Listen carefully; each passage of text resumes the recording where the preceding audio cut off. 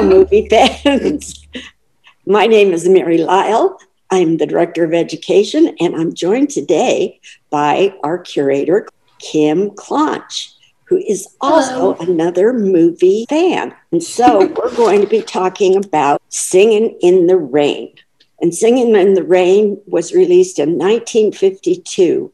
It was directed by Gene Kelly and Stanley Donen, and it was produced by Arthur Freed.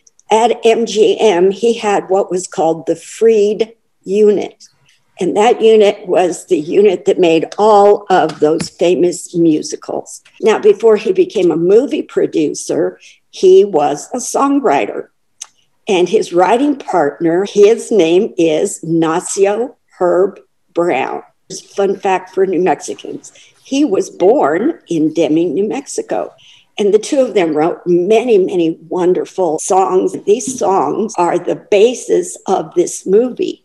Arthur Freed contacted Adolph Green and Betty Comden, and he said, I want you to write a movie and use these songs. So they had to come up with a concept and be able to incorporate all these great tunes. And a lot of them were introduced earlier by other artists. Good Morning, for example, that was in a film that starred Mickey Rooney and Judy Garland. And there's other songs like that. Our cast, it's led by Gene Kelly, Debbie Reynolds, and Donald O'Connor. Debbie Reynolds, she was only 18 years old. She was not a dancer. She knew gymnastics. Gene Kelly said, well, don't worry about it because I will teach you how to dance. Even before he was in the movies, he had his own dance studio. So he was used to training dancers. But it was very difficult for Debbie Reynolds. I mean, she spent so many hours preparing, rehearsing, learning how to tap dance. My favorite thing about Singing in the Rain that's in pop culture today actually is if you were to go to Disneyland Paris to their MGM or Hollywood studios and also Disney World to their Hollywood studios, they actually have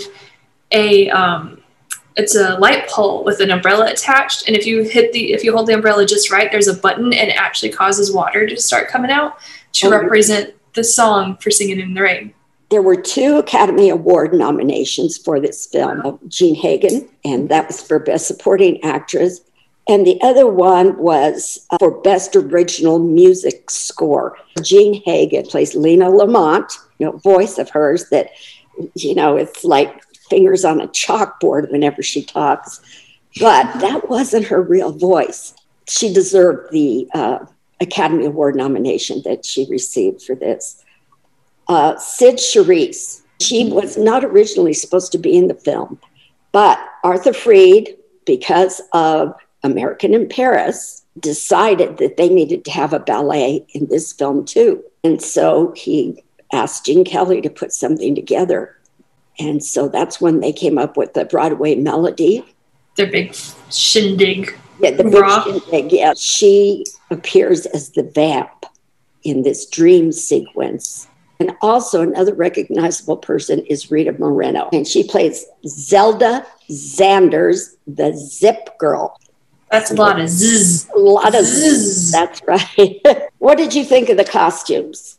To me, it didn't look like costumes. They were designed by Walter Plunkett, who was a famous Hollywood designer. In fact, he had worked on Gone with the Wind. And he commented that Singing in the Rain was harder to do than Gone with the Wind. Why? Well, because a lot of the costumes were not stock costumes. In Gone with the Wind, you could clothe your extras in something that you pulled, out of stock. Yeah, costumes are always underappreciated. And speaking of costumes, Debbie Reynolds, she bought all of the costumes from Singing in the Rain, especially the principals' costumes. Mm-hmm. And she preserved them. So what's your favorite number in this? Singing in the Rain, honestly, because it's so catchy, and to me, that's my more feel-good song from that video. When I'm in the rain, that's the song that just instantly pops up in my head. As you may have heard, Gene Kelly was very sick when he did this number. You couldn't tell he was sick singing it, though. So no, you couldn't. I mean, what a trooper. They're all professionals. Donald O'Connor, in the Make 'em Laugh, which is the name of this film series, made up that whole dance himself.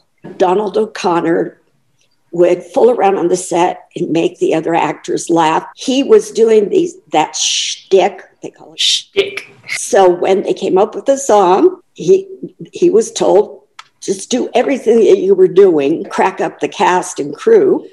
And that's exactly what he did. Now, Donald O'Connor came from a showbiz family. I mean, he was on the stage from the earliest age. He could do all those gymnastics, like those backflips off the wall. That was nothing for him. What was bad is that he was a heavy smoker. After Donald O'Connor finished the final filming of Make 'em Laugh, he was put in the hospital and he had to recover for a couple of days. He was just so exhausted. Debbie Reynolds is another one. She had to practice so hard, never having tap dance, and you're dancing with Gene Kelly and Donald O'Connor. Oh, so Lord. Her hardest number was Good Morning. That one was very difficult for her. It was difficult for all of them. They finished the final part of that song. That's the part where they do a somersault assault over one couch. They jump on the back of another one and set it down. They had to do 40 takes to get that right. I mean, there was blood in her shoes. Is there a character that you really liked? Cosmo. I liked his humor, his sense of humor, because he was always doing all those jabs and jibes at Lena. It's just so, it's that perfect dry humor that people see nowadays, that it's just like the snide remarks that you just sit there and you're like, did you just say that? I would say Lena Lamont is my favorite. She just cracks me up. She's just so funny. So what do you think makes this film a classic? To me, classics are things that hit pop culture that people just don't stop talking about. Even if you've never seen it, you know the song. Mm-hmm. I was going to ask you, do you have a favorite line in the film? I'm trying to remember, like, word for word. I might not remember it completely word for word, but it's Cosmo. I don't remember who he's talking to. I think he's talking to Lena. And he's talking about how she can't act, she can't dance, and she can't sing, and that she's a triple threat.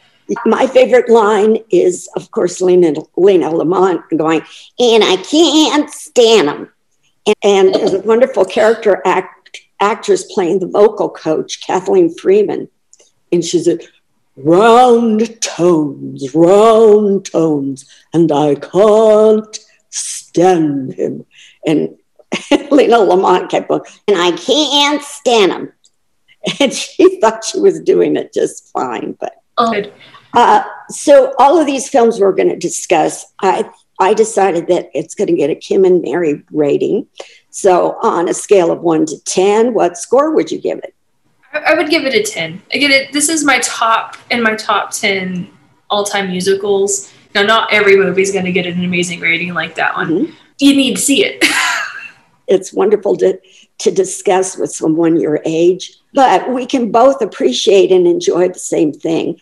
And to me, that's another thing that makes it a classic. We may not have a lot in common in other things. This is one of those things that the age gap can close because we're able to talk to each other. I would give this definitely a 10. So after you watch it, let me know what your favorite part, favorite scene, favorite song, favorite character. Just drop us a line on Facebook. We might message you back. We might, who knows, maybe Mary and I might film a response to you.